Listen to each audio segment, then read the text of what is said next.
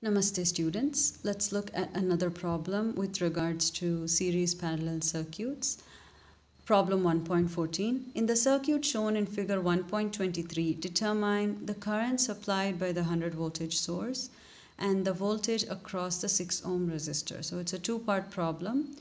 It was asked in the KUD paper of May 1990. Note down figure 1.23 and make sure you note down the points A, B, C, D, E properly because it will help you while solving for the equivalent resistance.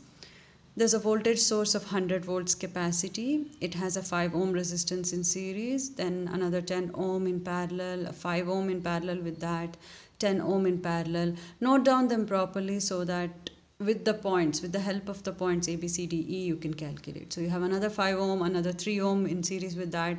Again, it branches out into two as 6 ohm and 3 ohm. And we can split that current as I1 and I2. I hope you've noted down the figure. Keep checking the figure throughout the problem. As 6 ohm and 3 ohm are in parallel, their equivalent resistance is, you know that it's R1, R2 divided by R1 plus R2. And that is equal to 6 into 3 divided by 6 plus 3, which gives you 2 ohms. This is in series with the 3 ohm and 5 ohm resistors. So the total resistance, you know for series, you add them up. So you can take that as RT is equal to 2 plus 3 plus 5, which is 10 ohms. Now RT comes in parallel with the 10 ohm resistor between B and C. Look at points B and C. Their equivalent resistance, you can take it as RE, is equal to 10 into 10 divided by 10 plus 10, which gives you 5 ohms. Now, RE comes in series with the 5 ohm resistor between points A and B. Hence, combined resistance RC is equal to 5 plus 5, and that is 10 ohms. You know that you add resistances in series. Now, RC comes in parallel with the 10 ohm resistor between A and D. Keep looking at the figure. When RC comes in parallel, how do you solve for equivalent resistance? You can take it as REQ, that is 10 into 10 divided by 10 plus 10, which gives you 5 ohms. Now, we're finally coming to the entire total equivalent resistance. So REQ comes in series with the other 5 ohm resistor, the one you saw at the very beginning.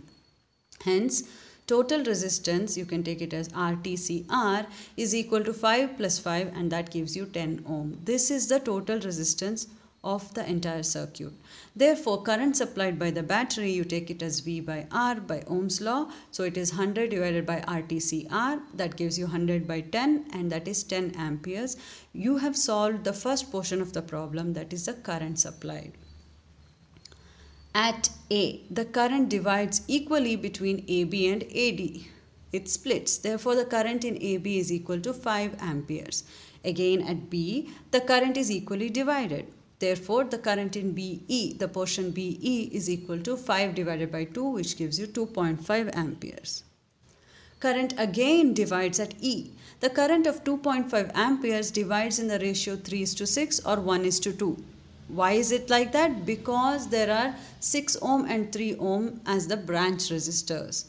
Current in the 6 ohm resistor is equal to 2.5 into 1 divided by 3, which gives you 2.5 by 3 amperes, and hence the voltage drop across the 6 ohm resistor is 2.5 divided by 3 into 6. That is the current into the resistance value, which gives you 5 volts.